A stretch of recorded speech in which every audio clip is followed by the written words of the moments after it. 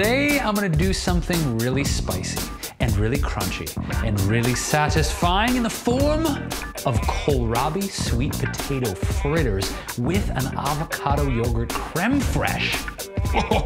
Hurt me.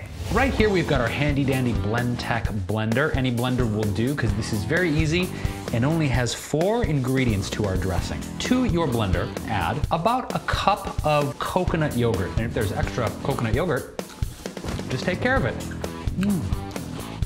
Then, to add a nice tart undertone to the flavor, I want you to go ahead and add half of an organic lemon. We're gonna add a half of an organic avocado. In the Mesoamerican cultures, was known as aguacatl, which means testicle.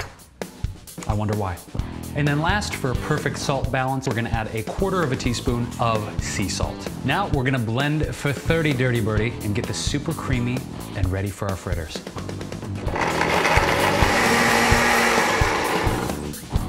Oh yeah, that's the consistency we want right there. Tangy, savory. So let's go ahead and put our avocado yogurt creme fraiche aside and get right to making our fritters.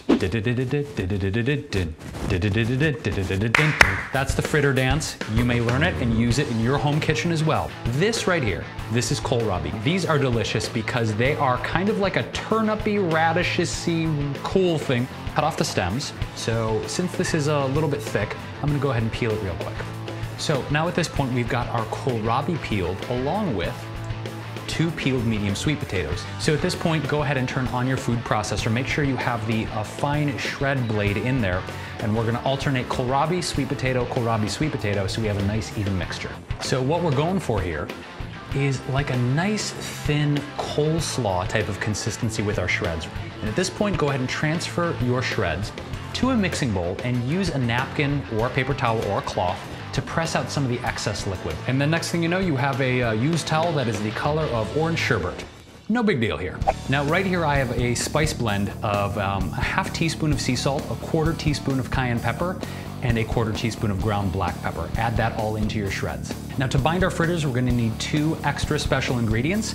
First, we have some ground flax seeds that have been hydrated with some water. So go ahead and add 2 tablespoons of your rehydrated ground flax. And then finally, to really bind it together and to bump up the protein, I'm gonna be adding 3 tablespoons of our Sunwarrior Warrior Blend Natural Protein. Now the only way to do this next step is to get your hands dirty. You gotta work it. You really gotta get deep because that flax egg mixture is so sticky and it requires some pretty voracious hand mixing. After you mix it vigorously, what you end up with is a sticky, malleable fritter patty. Fritter in the sky keeps on turning. Yes, you'll be in my belly soon, my dear. We're gonna heat up some safflower oil or coconut oil in our skillet and fry these babies up.